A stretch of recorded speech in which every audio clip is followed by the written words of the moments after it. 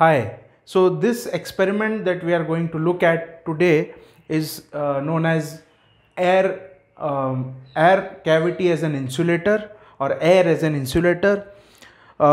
We have different components of the kit. We have the box with us, and there are two types of paper mesh that we have.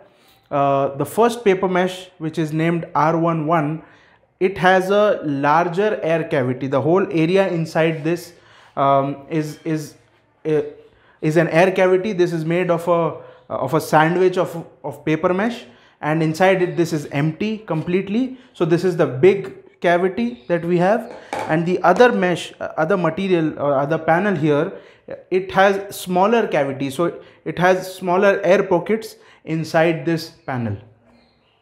We are going to look at how air, when trapped in small pockets versus in a bigger pocket, what is the difference between the heat transfer properties in both cases.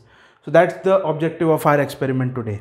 Additionally, to perform this experiment, we will require a few equipments. This is the temperature gun that we have. We will be requiring this. This is the lab thermometer, which is going to be useful for performing this experiment. And we also have the halogen tube along with the stand, since we don't have sunlight exposure here inside the room. We are looking at the assembly of this experiment. This is the panel, this is the box. The panel goes inside the box, and once it goes inside, we will lock the panel and we will place it such that the heat will fall directly on this panel. The thermometer here, it goes inside the hole. Here is the hole. There is a hole provided in the box and it goes inside the hole. This is the assembly of the experiment. To perform this experiment, we have a timer that I have set in my mobile. At the start, we will note down the ambient temperature of this room where we are performing this experiment. It is showing a reading of 23.5 degrees Celsius.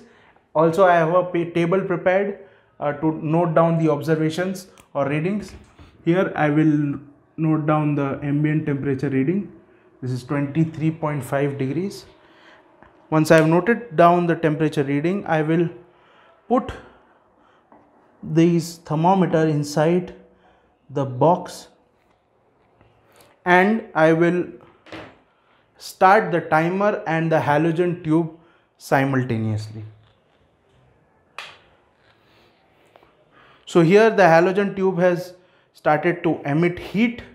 I will wait for a minute to take my first reading. The reading that I am going to take is the inside and the outside reading. So inside reading from here I will take using the thermometer, and the outside reading, that is the surface temperature reading, I will take using the temperature gun. I will repeat the same reading steps after every minute for 5 minutes and note these readings down in the table provided here. I am just waiting for 1 minute to pass to take my first reading.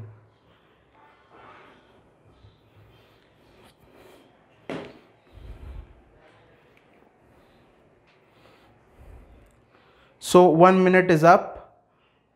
The first reading that I have gotten of the surface is 30.6 and the inside reading is 24. I'll place it again inside. I will repeat these steps after every minute for 5 minutes. So as we can see, we have noted down all the readings here after 5 minutes. We will repeat the same procedure for the other panel, the panel with smaller cavities, and once we are done with that, we will compare these two values to see which of these two insulation materials is more impactful. This will help students in determining concepts like or materials like AAE, AAC blocks, whether these blocks are sufficient to stop the heat from coming inside the structure, or some air cavities that we have as insulation. So these two materials are based on the principles of AAC blocks and air cavities. Thank you.